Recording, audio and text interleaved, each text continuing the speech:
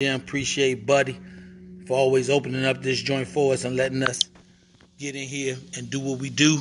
Uh, Man, it's an empty gym. We love that.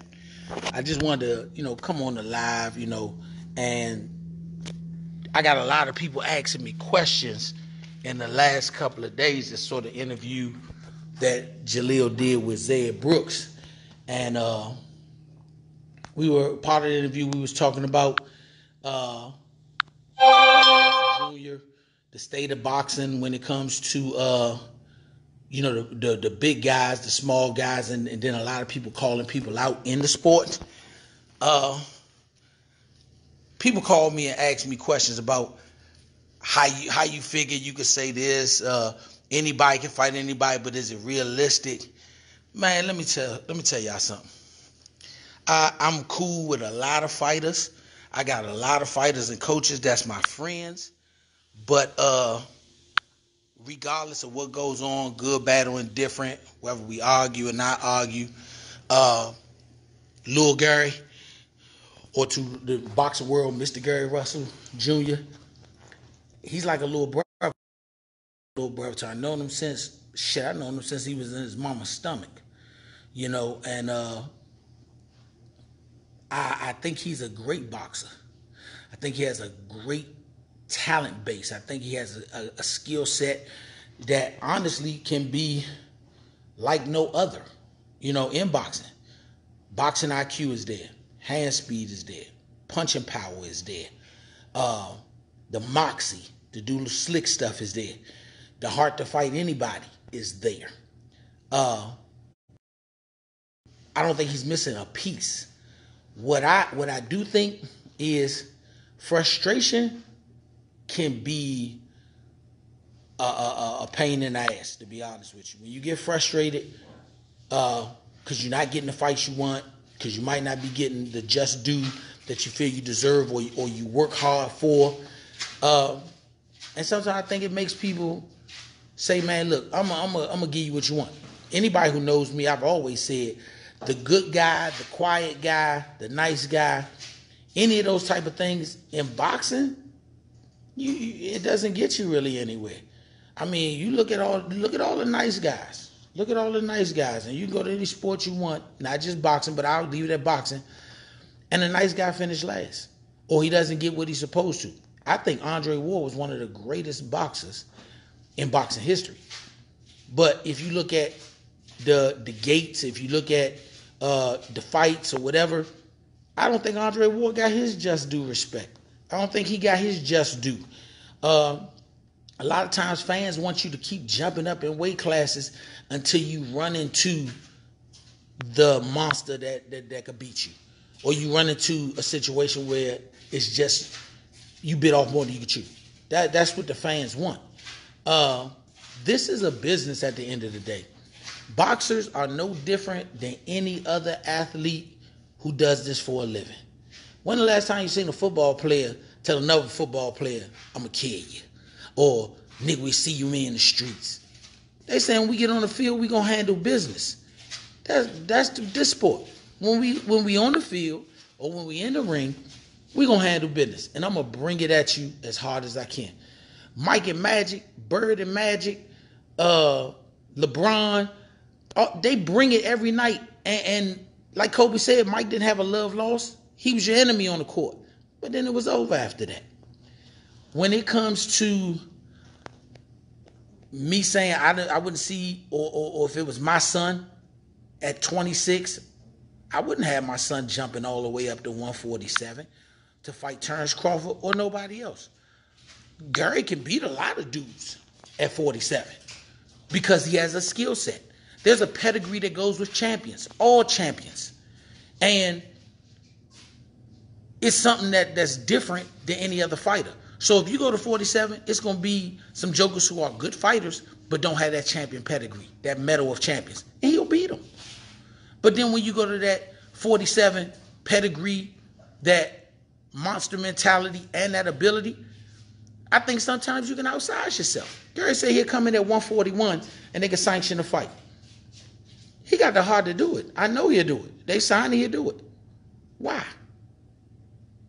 It's not necessary.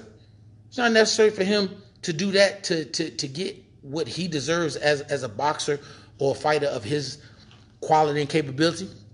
Let me tell you this, and this is the advice, if Gary was my son, I would give to him. You want the mega fights? You want to be the guy that gets these opportunities to fight the top guys and they won't fight you? I'm going to tell you what will get any top guy to want to fight Gary Russell Jr., especially if they came from 126 or was at 30 and moved around. Go slay the dragon that nobody seems to want to fight at 130 pounds. Go fight Berchelt. You go out there and do what I think you could possibly do, and you go slay that dragon, and nobody else. Look at all the other champions that went from 26 or they was at 30. Them jokers go around them.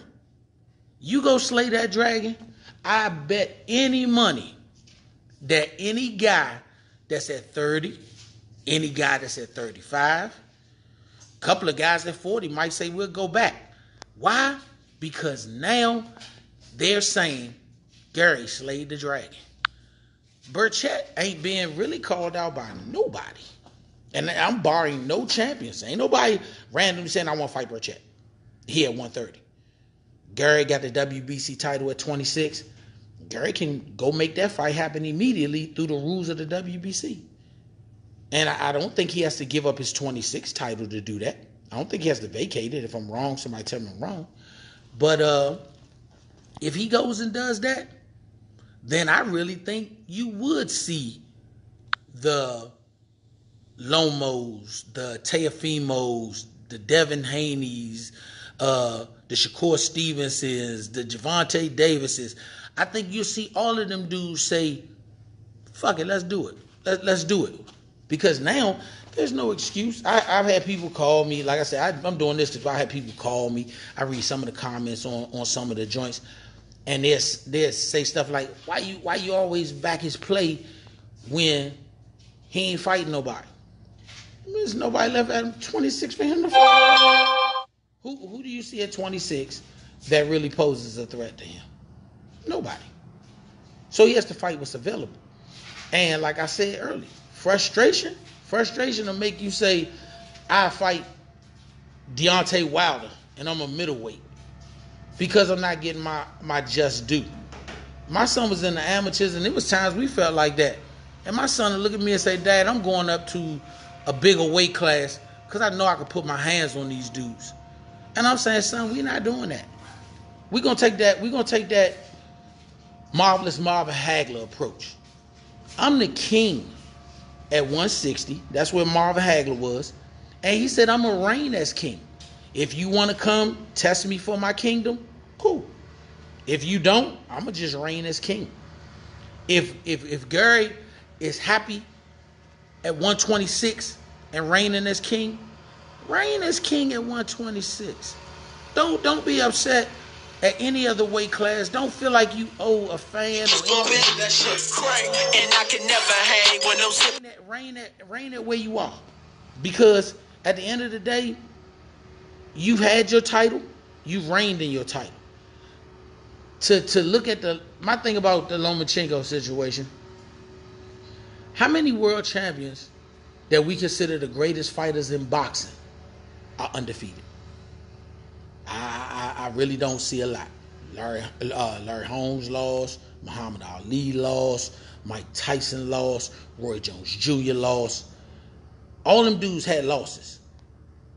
And they all went back and reigned as champions.